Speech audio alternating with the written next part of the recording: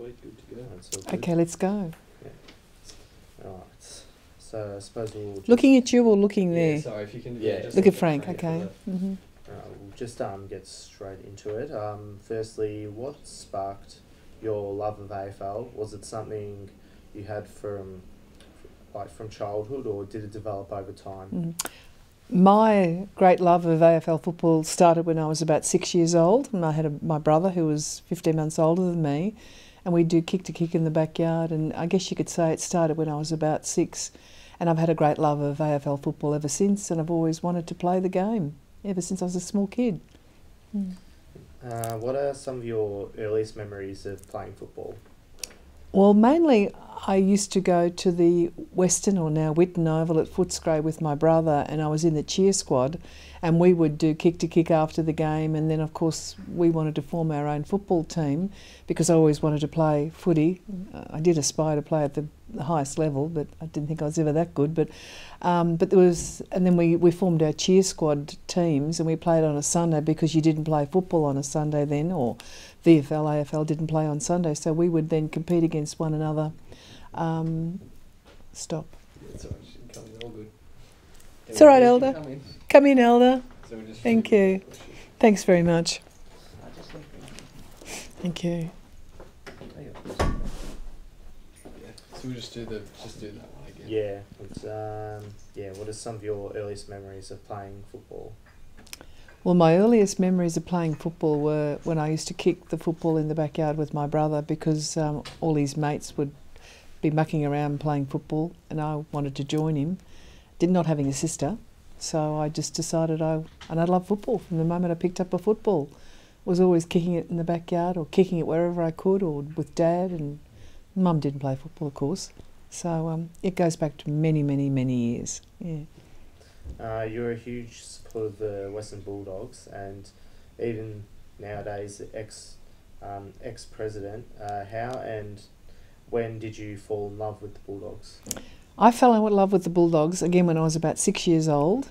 It was my father was a policeman, and he was stationed at Footscray, and he wanted me to barrack for the Shinboners, North Melbourne. Being the little rebel that I am, I just decided the blue and white colours I didn't like. I like red, white and blue. So my brother and I, at the age of 6 and 7, we made a pact that we would barrack for Footscray, as it was known then. And I have barracked for the Footscray Western Bulldogs ever since. And my role with the Bulldogs in the senior role that I undertook started in 2004. Well, actually, it goes back even further, goes back to 1996, when the Dogs were on their knees and we were lacking membership, and very small membership. We were practically insolvent, and we needed to formulate a business plan going forward. That was in 1996, and we formed that, and I was the only woman at the time, and then David Smorgon came in and became president and did an outstanding job for 16 years, and then he handed it on to Peter Gordon, but at that time I was already on the board. I joined in 2004, and the first job they gave me when I joined the board was the redevelopment of the Whitten Oval, a $32 million redevelopment, which was a very difficult job, particularly in the west of Melbourne, and that was my task. Welcome to the Western Bulldogs.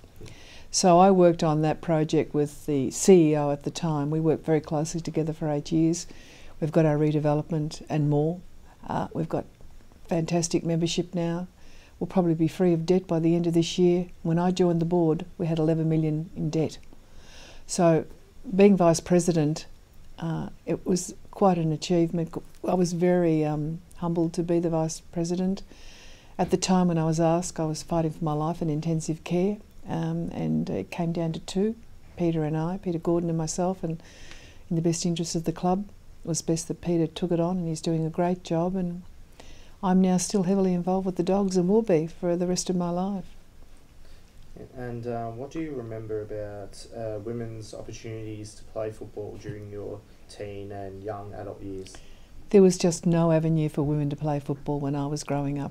At 15, my father decided enough was enough. I was playing against boys of 15, and boys of 15 are really young men, and they were tackling hard, and I was tackling pretty hard, and I was getting injured, and Dad said enough is enough, you've got to hang up your boots. So at 15 I had to hang up my boots, and it's something that stayed with me forever.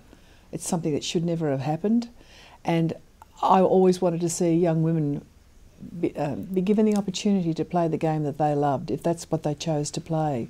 So my love affair and in promoting women with football, I guess you could say, started back when I was 6.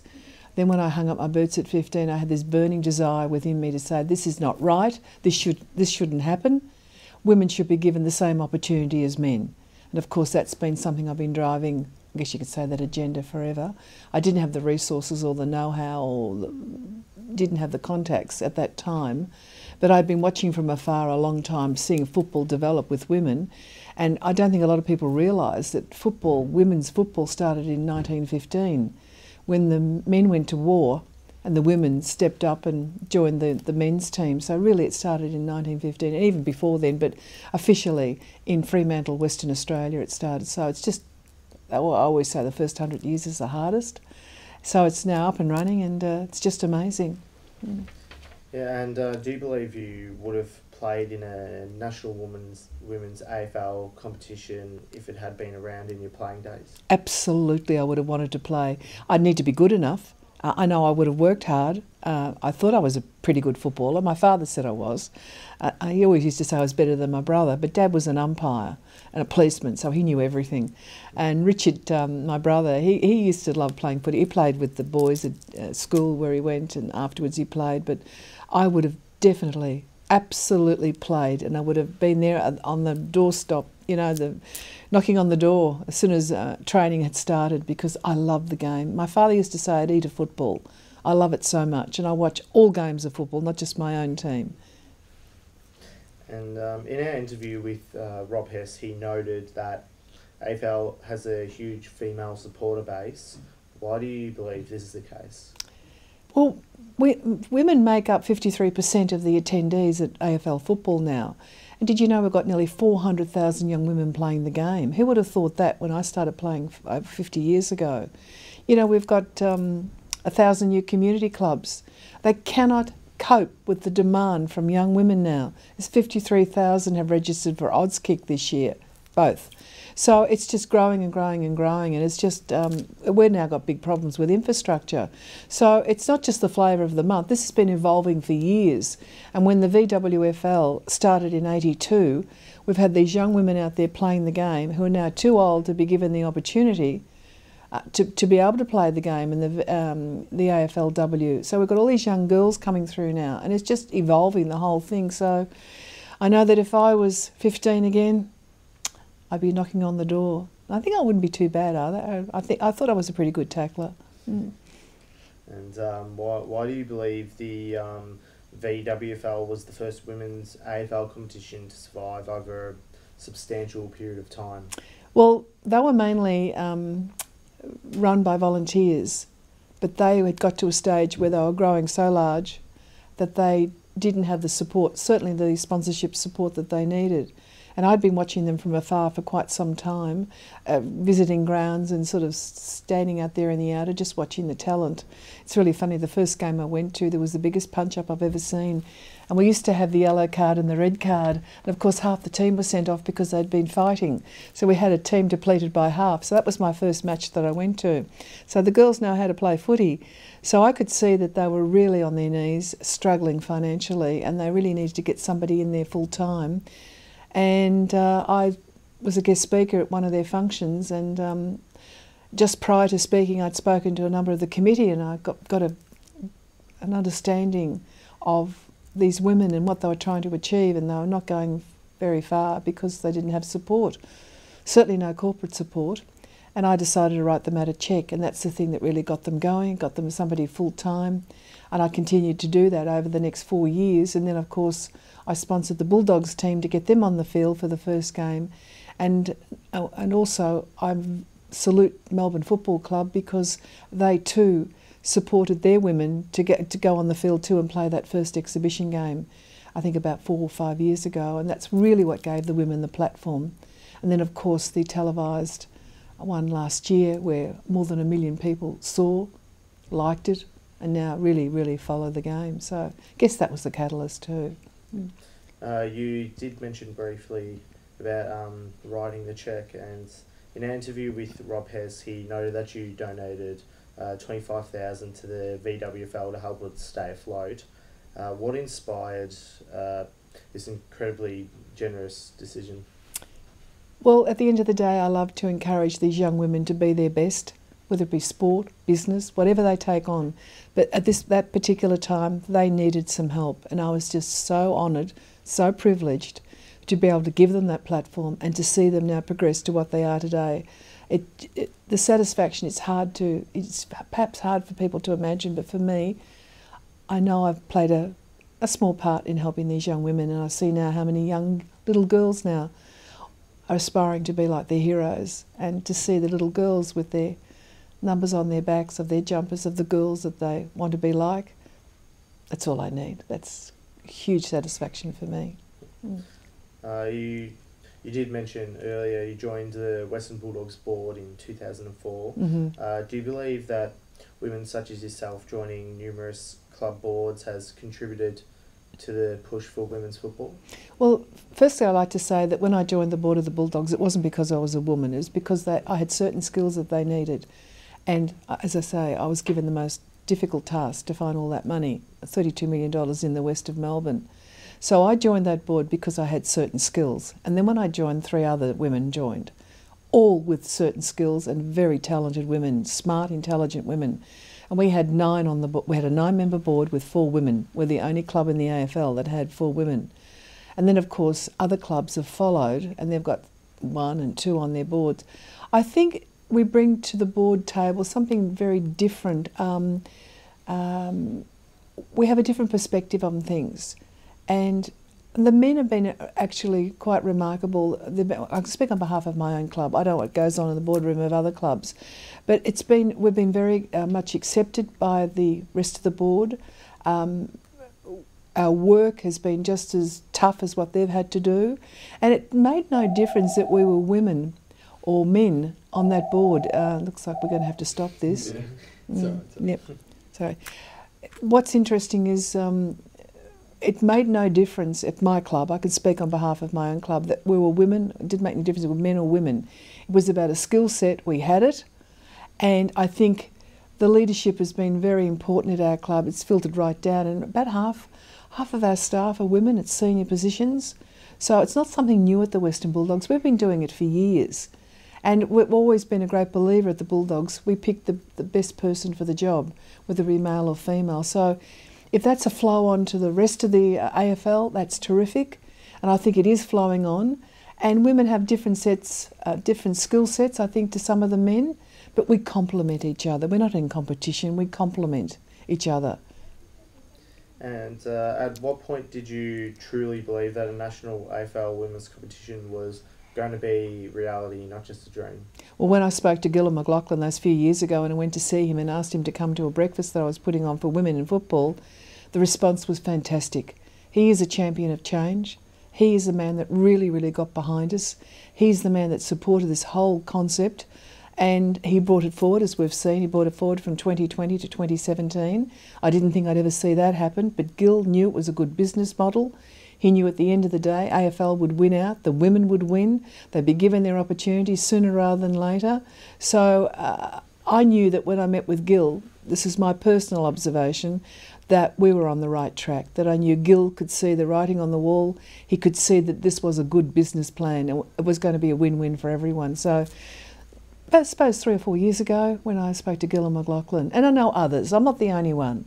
There's been plenty of wonderful people knocking on the door too of the AFL. I just did something a little different to the others, but it was going to happen, but it happened a little earlier. There was just no way of stopping it. It was just a revolution going on. And you were appointed as the inaugural ambassador of the 2017 AFLW season. What does that honour mean to you? It was an incredible honour when they gave me that honour, and going up to the Gold Coast and presenting that cup to the winning team. And what's really interesting, a lot of people don't know that I was asked by a journalist what was the defining moment for me up there in the Gold Coast when I presented that cup. What did it mean to me? And I said, all these young ladies, these ladies from Adelaide who won the premiership, and rightly so, they were so good, they all come running over to me to thank me for giving them the opportunity. Now that touched me, very much so. And the person that touched me more than anything was Sarah Perkins. where every club had slammed the door in her face. They didn't want her. She wasn't needed. Adelaide gave her a lifeline. She's now got a premiership medal around her neck. Not only is she a gun forward and one of the best in the league, she lost an incredible amount of weight to go and play the game that she loved. She still continues to lose weight. She still continues to train and be very fit. So it meant a lot to me, not just about the cup and being their ambassador, which I was very proud to be asked to do it, and going up there and seeing all these young women. And what's interesting too, 16,000 people turned up to watch the game, and when the men's game followed straight after that, only 12,000 were there for the men's game. So that was interesting too. And what was your favourite moment from the first season of AFLW? Well, the very first game I was invited to the official function. I'd been waiting for this moment for 55 years. And we had the official function, as my father would say, Sue, you don't go for the food, you go for the football, because I love football. So a lot of the people went off to the Carlton side, and I decided to go to Collingwood because obviously of my relationship with Mo and lots of the young women in Collingwood. And I wanted to sit on my own, and people kept coming and sitting next to me, you know, wanted to talk to me. But I wanted to sit and experience that moment because I'd waited so long. In fact, I almost get teary even thinking about it. And I kept moving, and I moved, and guess where I finished up? With the Collingwood cheer squad. They left me alone, and they were very gracious in defeat.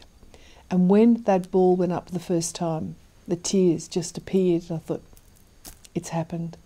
Women now will get this opportunity that they rightly deserve. And to see 26,000 people there, and to repeat it again the next night, with a lockout at the Whitten Oval, and all the families turning up, that meant so much to me. It's very hard to put into words just how I felt. I think the tears explained it all that first night.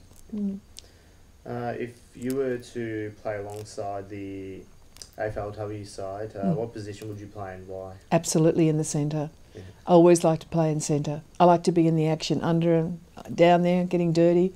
I used to love playing in the centre. I knew I could make a difference in the centre because I was tough. Yeah. And how do you feel about the future of the AFLW competition? Do you think it's in good shape going forward? The AFLW is in very good form. It's just growing and growing and growing. We can't seem to stop it. As I say, we've got 400,000 young women now playing the game. I know when I became... The AFLW is in very good shape. It's going from strength to strength. We have nearly 400,000 young women playing the game, 1,000 new community clubs. We can't keep up. It's just absolutely amazing.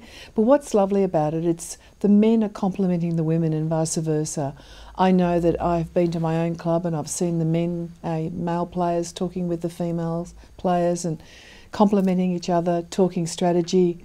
It's just wonderful. I mean, it's not a competition, men versus women or vice versa. It's about working together, and I can see it happening at my own club, and I'm sure it's happening at other clubs as well. So it is a revolution. There's no stopping. I can see it's just going to get bigger and bigger all the time. And as you can see, the stats now that have come out from the AFL.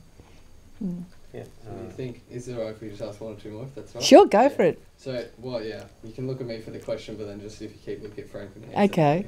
So obviously, like you talked about, you think can't control the growth. Do you reckon that is the hardest part of going forward, providing the grassroots opportunities, the pathways up to let these girls, the rush or influx of girls have a path to go to? What we've done was we've created a career path for young women now if they want to either play football or be an admin or even be a CEO. So we've got that career path for them.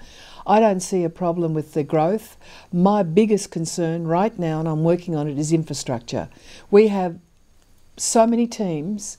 In fact, they've even had to shorten some of the games to fit 4 teams on one field.